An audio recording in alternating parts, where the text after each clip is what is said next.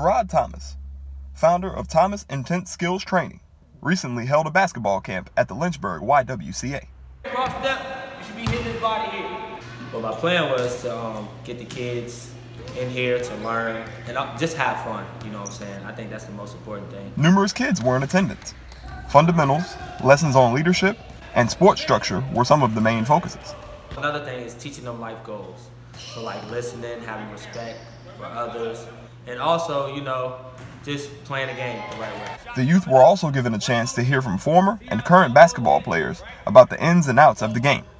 Just seeing the kids smile, you know, giving them like a getaway from home, like an escape place, you know, because you never know what they're going through in their houses or in their daily lives. Thomas is bridging the gap in basketball education in the local area.